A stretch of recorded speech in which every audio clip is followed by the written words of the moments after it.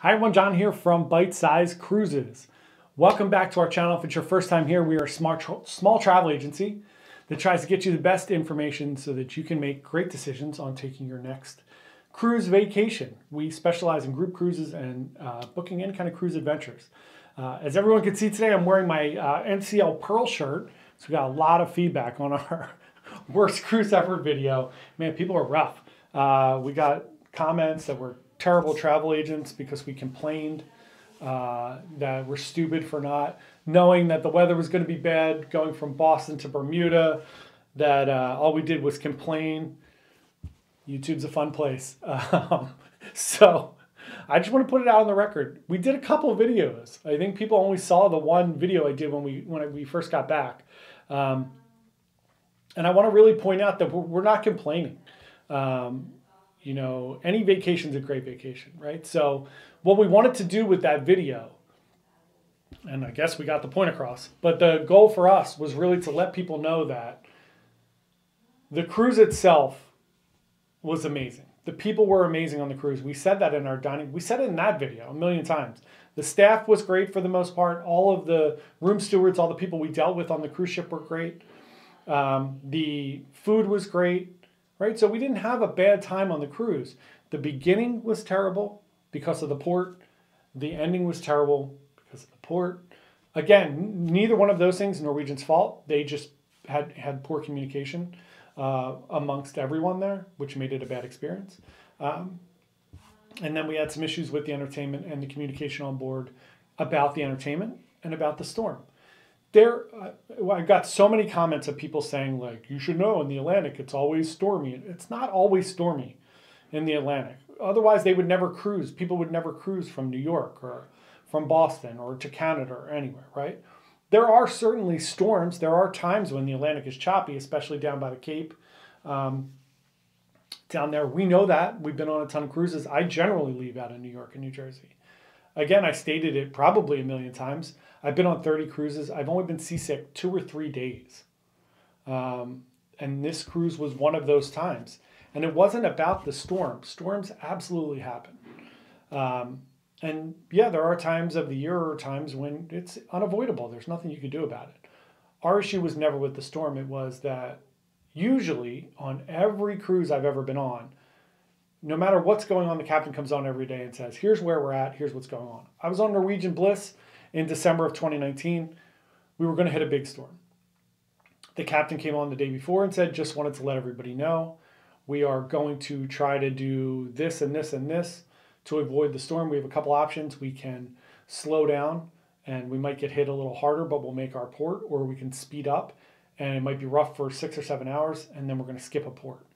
Or the opposite, whatever it is. And he chose to skip the port. But we got that information. Everybody was on the same page and everybody was fine. We figured it out. People that were sensitive to seasickness took medication ahead of time, which is the key if you're seasick, to take medicine ahead of time. So we're not complaining. We're blessed that we get to go on cruises all the time. But our goal here is always to be honest and always to let you know, here were the great parts, here were the not so great parts. 99.9% of my experiences on all travel vacations are amazing. You're on vacation. It's great. But there are things that are spectacular that we will point out. As I pointed out a million times, we were on Escape last December, and again, Norwegian. Choir of Man was on that ship. It's the best show I've ever seen on a cruise ship. So we're going to point those things out. Le Bistro, my favorite restaurant on any cruise ship so far. We're going to point those things out. And then when something's not handled well, it's our responsibility as travel agents to point out when something doesn't go well. I had a really rough week this week with Norwegian booking some things.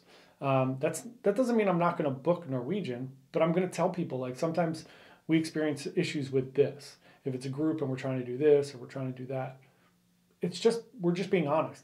And our goal here is to inform you, hey, maybe you don't want to do Bermuda in April from Boston. Right? If you have sensitivity to that. And again, it's also like a learning experience for everyone involved. Like, the cruise line could have communicated better. Maybe we could have been more prepared, right? For what we were going up against. Maybe we should have realized that it was their first cruise back and it was going to be really bumpy.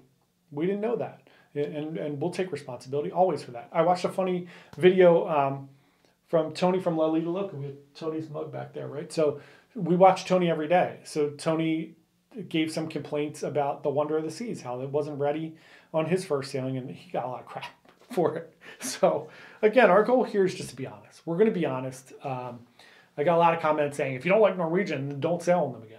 Or you people don't seem like you're fun anyway. It's hilarious. YouTube's hilarious. So I assure you that we can be fun and we do enjoy ourselves. Otherwise, we wouldn't go on cruises all the time. We're going on a cruise on May 1st. We're going on Oasis of the Seas. We're leaving out of New Jersey, so there might be some storms, people. We'll let you know. But Royal Caribbean has a great meteorologist, James Van Fleet, who's on Twitter, who posts every day and lets everybody know what's going on with all the different cruise ships, and he works closely with the captain. So here's some things that are coming up for us. We will put all of those videos. We're going to have a ton of video. We have a lot of people from our team going on that cruise. So we're going to do a lot of different videos. We will do a ship tour. We'll do different room tours, inside, outside, different levels of balcony, Central Park balcony, boardwalk balconies, suites, Crown Loft suites, a bunch of different rooms we'll do tours for. Every day we're going to do a bite-sized bites video of all the different food on the ship, which I'm assuming is going to be amazing. And we'll do some vlogs every day and let you know how everything is on the ship. If you have any questions, you want more information, please feel free to reach out to us. My email is jp@bitesizecruises. You can be mean, it's fine. You can make mean comments below, it's okay. We're just trying to provide great information. We'll go back and forth with you and talk to you. So hope everybody has a great day. Look forward to the Oasis of the Seas coming up next week. And if anybody wants us to do something particular on the ship, or if you want to see something particularly on the ship, we will do that. And we will also be doing our sail away video with our lava flows with Shot of Kraken, which is recommended always by Matt Hatchberg at Royal Caribbean Blog. So thanks again, everybody, and we will see you next week from Oasis of the Seas. Have a great week.